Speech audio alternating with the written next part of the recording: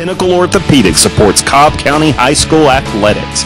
As an athlete, you put it all on the line each day. Training, skill, and dedication. It is with these same characteristics that Pinnacle puts it all on the line for you, ensuring that you continue to play the game you love. With 27 physicians and 10 locations in Metro Atlanta, 4 here in Cobb County, we are able to maximize results and minimize recovery time. Pinnacle Orthopedics, keeping you at the top of your game. Welcome into the Week 4 edition of Cobb Football Friday. This is our Class 7A show. I'm your host, John Bednarowski, along with the bloviator of Big Time Bits, Fox 5 Sports Director Ken Rodriguez. Bits? Big Time Bits as opposed to hits? No. Is that a typo? No, because you're talking bits. Oh, that's probably true.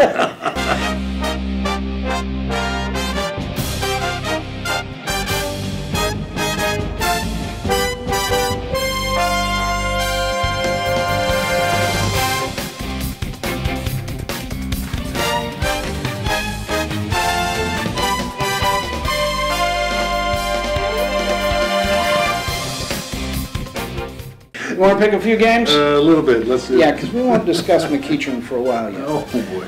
Hillgrove at West Forsyth. The Hawks came out sluggish against North Gwinnett. By the time quarterback Bryson Parks got the offense going, it was in too big of a hole to come back.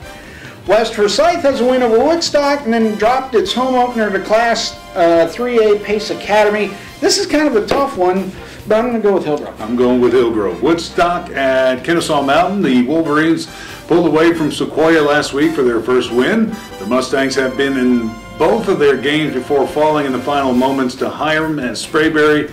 This is a true toss-up. I'm going to go with Woodstock. I'm going to go with Kennesaw Mountain. Pebblebrook at Marietta. The Falcons are 2-0 and have outscored South Cobb and Osborne by a combined 89-0. Marietta is 0-2, but have fallen to Wheeler and Blessed Trinity. Freshman quarterback Harrison Bailey is getting comfortable in the Blue Devils offense, and I think he will find a way to pick Pebblebrook apart. I'm going with Marietta. I'm going to stick with Pebblebrook.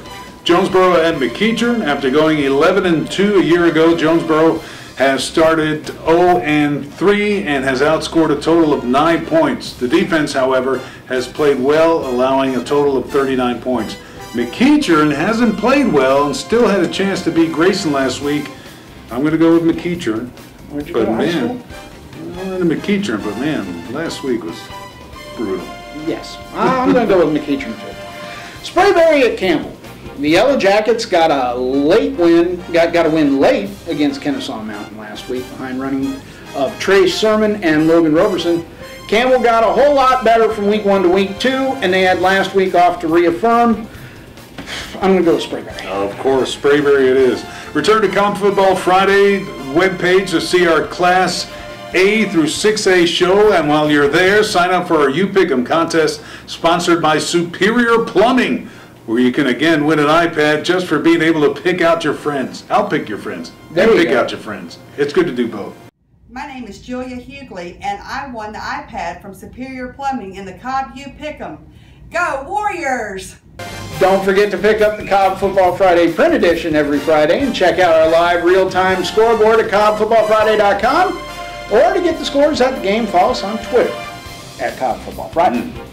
That's it for now. I'm Marietta Daily Journal sports editor John Bednarowski for my tag team partner, Fox 5's Ken Rodriguez. He'll see you at the games. Yeah.